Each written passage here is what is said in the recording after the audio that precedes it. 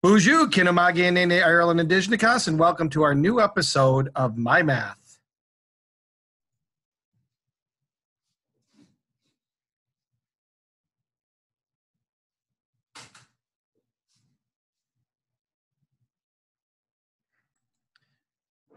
Today's lesson, order whole numbers in decimals. This is Chapter 1, Lesson 8.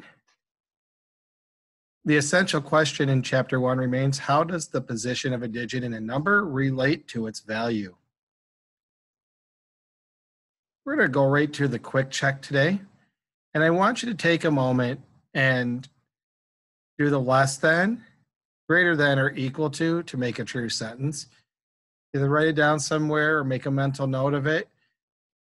Pause your video when I tell you to, and then come back and we'll see how you did. You may pause your video now.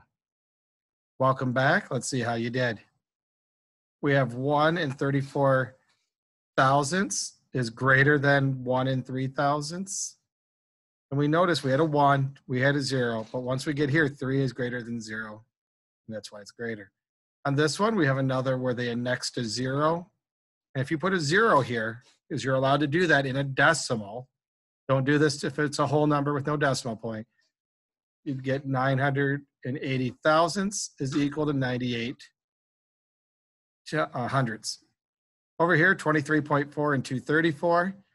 There's no decimal here, so this is in the hundreds. This one's really only in the tens.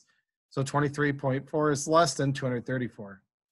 Over here, 0 is the same. The next 0 is the same.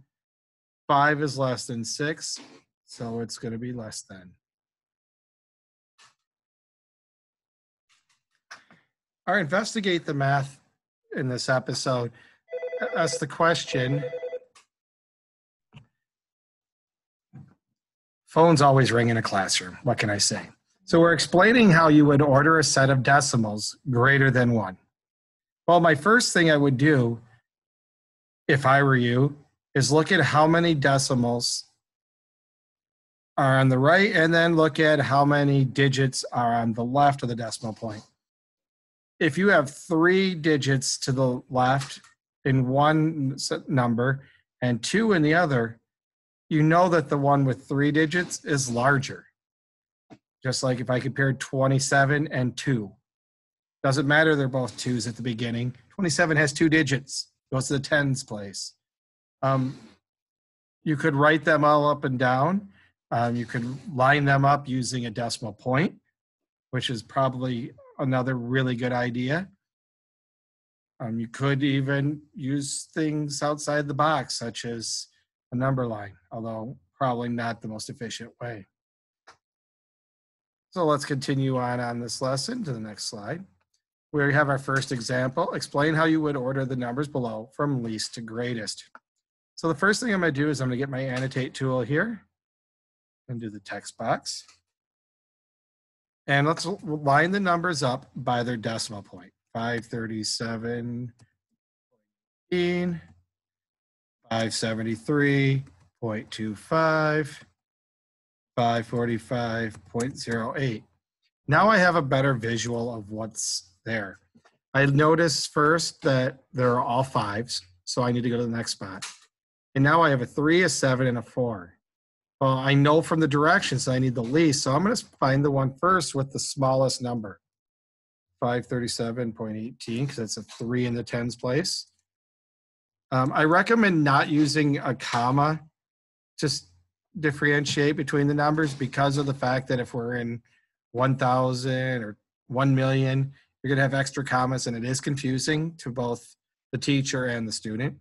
Could use a semicolon or a big space. We've eliminated the first one. We are now down to the 4 versus 7. Well, 4 is less than 7. And so we'll go to 545.08, semicolon. And there's only one number left, so you know it's that one. 573 and 25 hundredths. And now I have them in order from least to greatest. Let's move on to the next slide. Just a reminder, anytime that you want to double check something or look at it a little longer, you're welcome to hit pause, examine the numbers, and then unpause the video when you are ready to move on. Let's go to the next slide here. We got some heights here. 3 of Camille's classmates' heights are given below. Connor, 142.34 centimeters. Lily, 154.84 centimeters. And Alex, 134.42 centimeters. Camille thinks that Lily is the tallest and Connor is the shortest. Is she correct? If not, who is tallest and shortest and why? So let's first look. Is Lily the tallest? 150. We all start at ones. 5 is greater than 3. 5 is greater than 4. Lily is the tallest. But is Connor the shortest? 4 is greater than 3. So Connor is taller than Alex. So Alex is the shortest. So I would use my annotate tool to find a text. I would say no. Lily is tallest, but Alex is shorter than Connor. Alex, 134.42 centimeters tall, and Connor, 142.34 centimeters tall. It's always a good idea, by the way, to include the centimeters label. That's abbreviated with the cm, and you want to remember that going forward.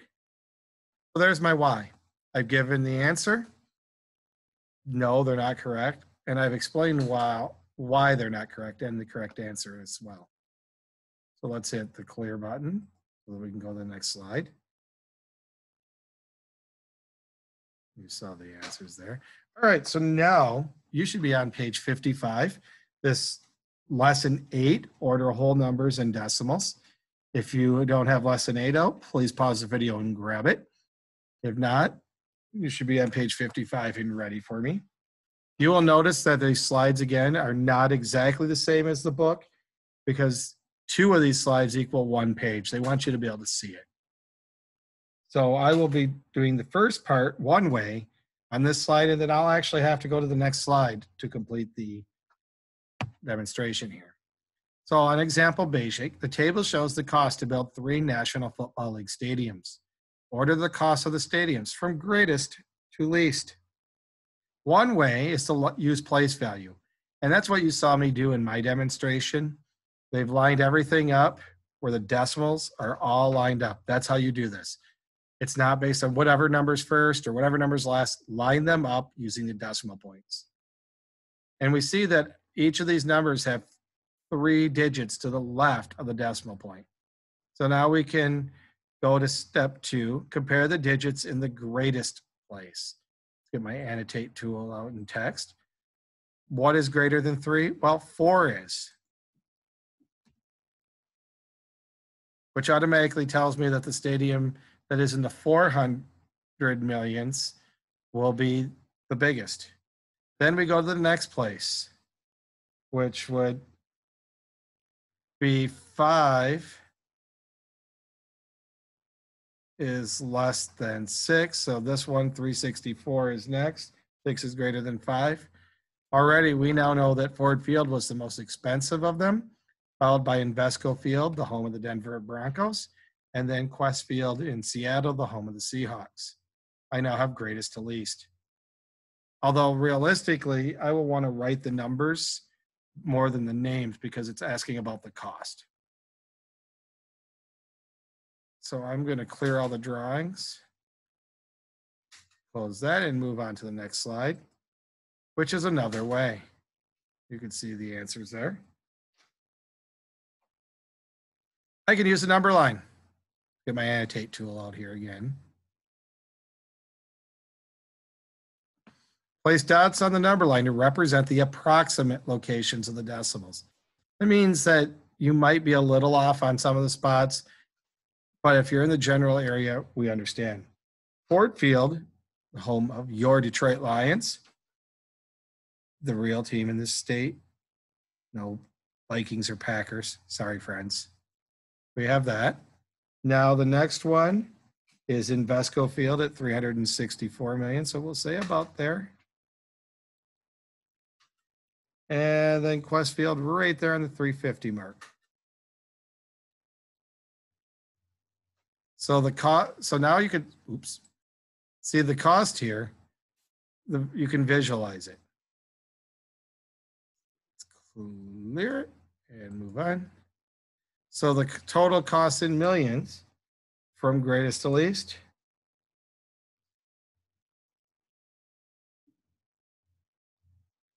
Annotate here. In millions, 430.0. Next one, 364.2 million. Little chump change if you have in your pocket when you go to get coffee. $350.0 million. So if you look, they are going, in fact, from greatest to least.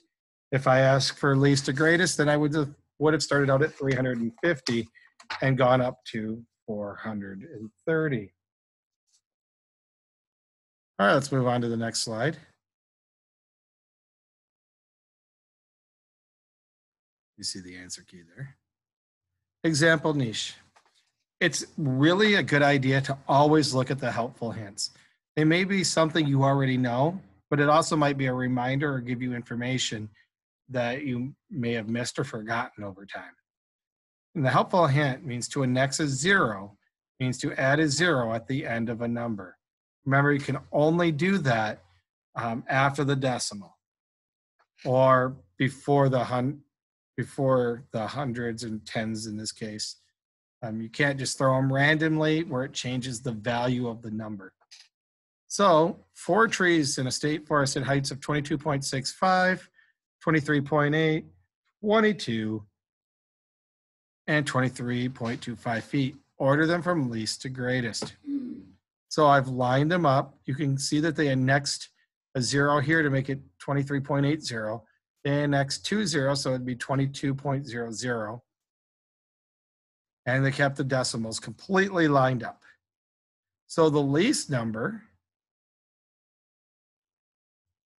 is, well, the 2's are all the same, 2, 3. So that's going to eliminate my 3's here. So I have 22.6, 22.0. 0 is less than 6, so 22 is the smallest. Now the greatest is going to be similar. It's between the 23's. That's the same. The 3 is the same. 8 is greater than 2. So 23.8 is the largest. Or you could say 23.80. So now we can start with the greatest, from least to greatest. We know that 22.0 is going to be the biggest.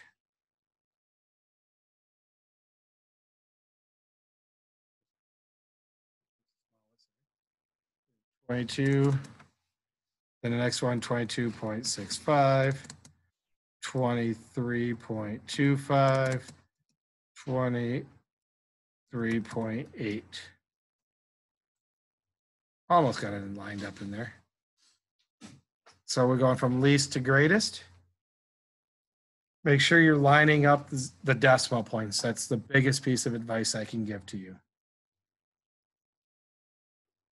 Also, the largest source of accidents and mistakes. So you see the answers there. Let's practice one here. Least to greatest. Weights of a dog in kilograms. If you're going to not put them up and down because you're like, well, there's 2 digits, goes to the hundreds, goes to the hundreds, goes to the hundreds, go to the hundreds, and they already have a 0 next there, you might want to consider crossing them out. If you don't, there is a fair chance you might miss a number somewhere along the line here. So let's see here. We have a 5, a 6, a 5, and a 6 from least to greatest. So it's going to be either the 56 or 59. 6 is less than 9. So I'm going to go ahead and put 56.7, comma, 59.0, comma, and now we're into the 6's. 64 and 64. 3 is less than 5, so that means 64.3 is next, followed at the end by 64.5. with 4 numbers, it was still doable to do it in my head. But by all means, if you're doing this on paper, go ahead and cross them out. All right, let's do one more. Rainfall in inches here. Start out, they're all zeros. They got a 7, a 0, a 6, and a 2. Well, 0 is definitely the smallest of those. So I picked that one, 0.09. Now I'm down to 3 numbers. I get 0.24. Down to 2 numbers, 0.63. And that leaves, last but not least, 0.76. All right, we're now to the point where you're going to be able to practice them on your own. So I'm going to clear the drawings.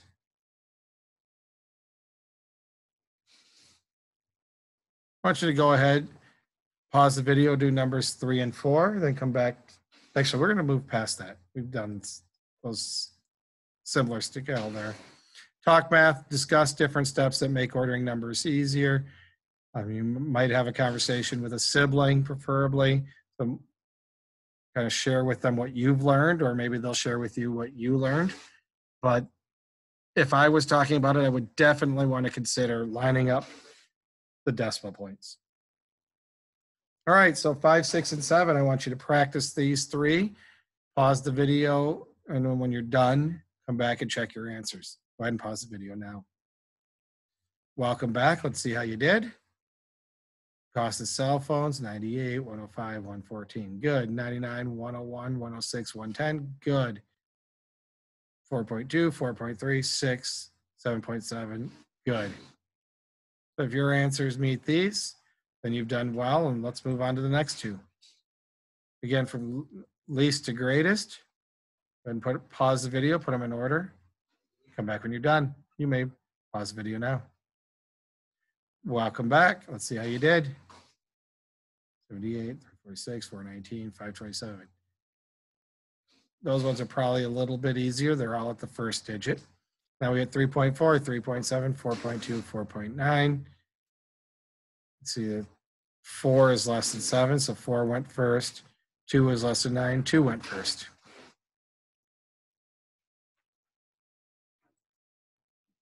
Oops, too far, sorry. Now let's do 10, 11, and 12, greatest to least. Pause the video when you're ready. Go ahead, try these 3 problems, and come back to me when you're done. You may pause the video now. Welcome back. Let's see how you did. Start getting these closer numbers. It does take a little more time. But we had 4 is greater than 3, which is greater than 1, which is greater than 0. Going for greatest to least. Start with our 9s. 9.1 is greater than 0, so those 2 are first. Then we got 9 is greater than 9.5 is greater than 9.1. That's not the third one. And then a 7 at the end. And 86, 78, 67, 43, 34. Hopefully things are going well for you. If you get stuck on any, please do check with me during live stream or office hours or via email. All right, so greatest to least, these last 2. Go ahead, pause the video now. Welcome back. Let's see the greatest to least. See, we went from 11 to 10.2 to 10 to 9.8, 9.6.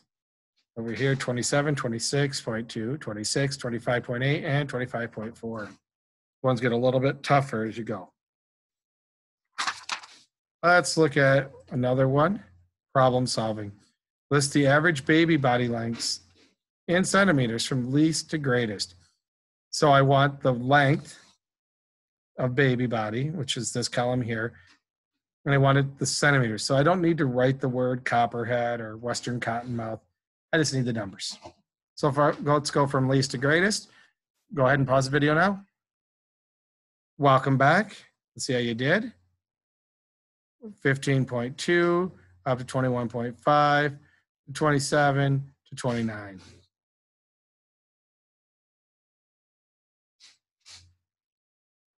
And then you're using the names, take that same for the adults. You can see right there. There's 17. The average length of an adult Eastern Coach Whip snake is 152.4 centimeters. Write a sentence comparing its length to the length of other snakes. Go ahead and try one, and then I'll show you some possible answers. You may pause the video now. Welcome back. An Eastern Coach Whip is longer than all of the other snakes in the table. So there you go. Or if you had chosen to write something like an Eastern Coach Whip is longer than Queen Snake, or picked one of the specifics, you would have been all right there. All right, let's write an ordered list of 5 numbers whose values are between 50.98 and 51.6. Tell whether your list is from least to greatest or greatest to least. Go ahead and try it, and then I will model a possible answer. Pause the video now. Welcome back. 50.99, which is greater than 50.98. 51, 51.05, 51.1, 51.4. And as you were doing this, you went from least to greatest. If you went 51.59 down to 51.01, you would have been going the opposite way. All right, so your next step is to work on the homework.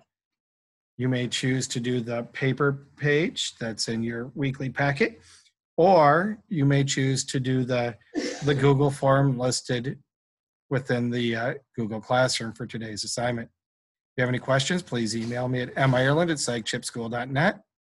Mama P.